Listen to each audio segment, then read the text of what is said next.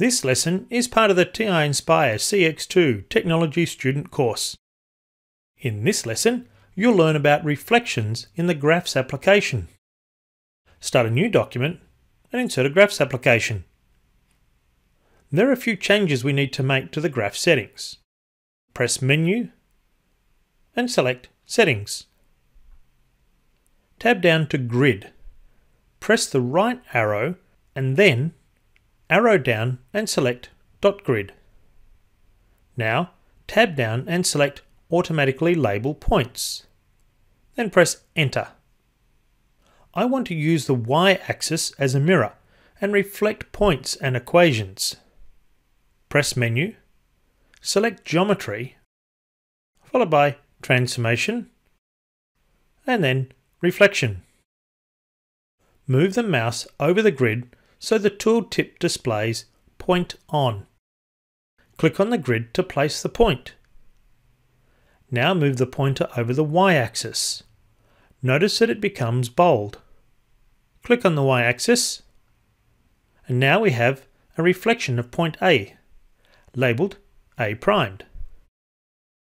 Now we want the coordinates of these points. Move the mouse over point A, then press Ctrl followed by Menu. Select Coordinates and Equation. Do the same for A primed. We can't grab the reflected point, but we can grab and move the original point. So move the mouse over point A, then press and hold the mouse pad until the hand grips the point. Release the mouse pad and then swipe your finger across it to move point A around the screen. What do you notice about the relationship between the coordinates of the original point and its reflection? Now let's graph a parabola.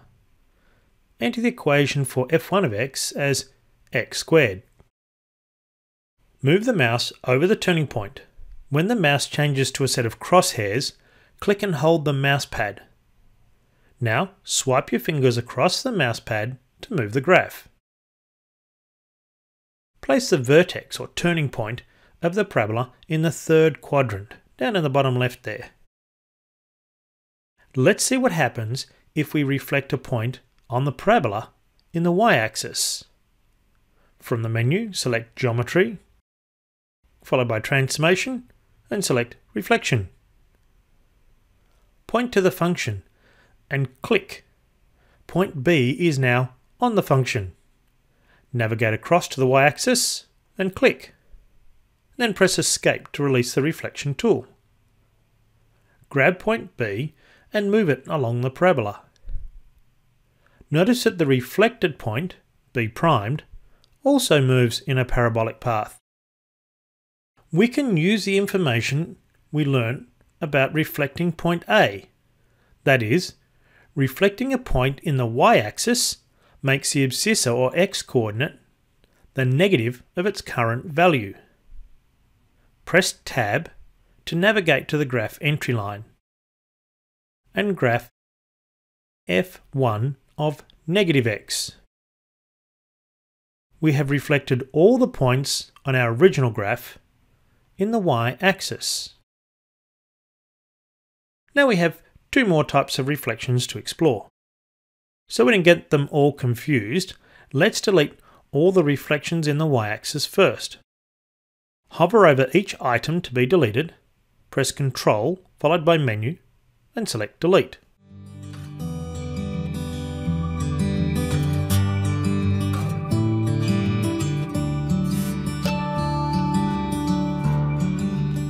Now, we will create a reflection in the x-axis using the same technique as before.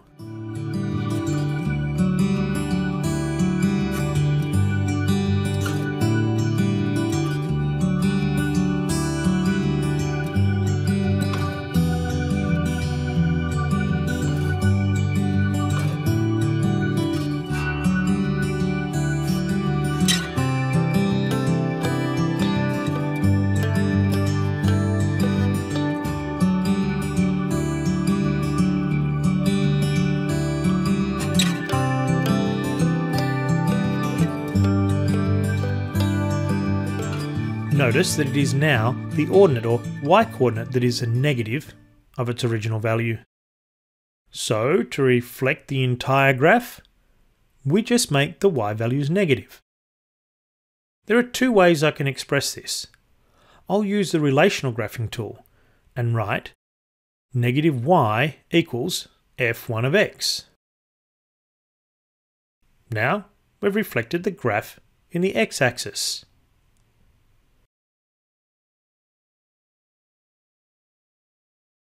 Now for the challenge, our final reflection.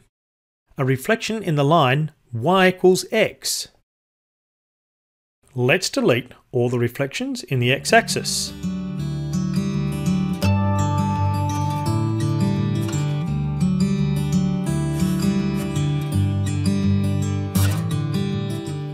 A mirror can be a line, but not an equation. So I need to draw a line representing y equals x. Press Menu, select Geometry, Points and Lines, and finally Line.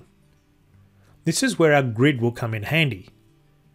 We need 2 points to define our line.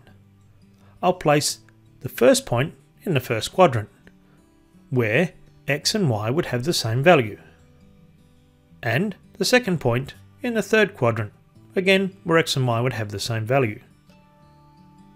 Now we can proceed as we did before to create a reflection of a point and then an equation in the line y equals x.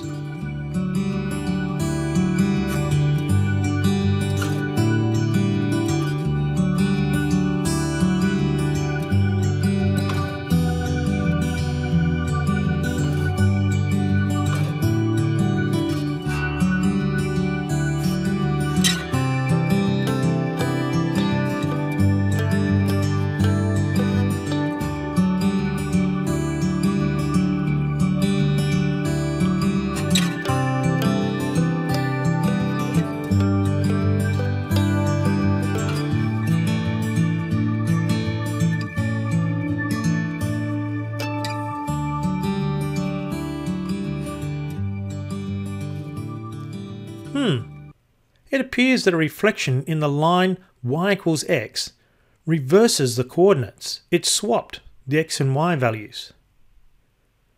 To create the graph, again I'll use the relational graphing tool. Our original function could have been written as y equals f1 of x, so I'll just swap the x and y around and write x equals f1 of y. Let's grab the original graph. Notice how the reflected graph moves accordingly. If you want an additional challenge, see if you can reflect a function in the line y equals 3 or x equals 2. That's all for this session. Be sure to check out the other lessons in this series. Thanks for watching.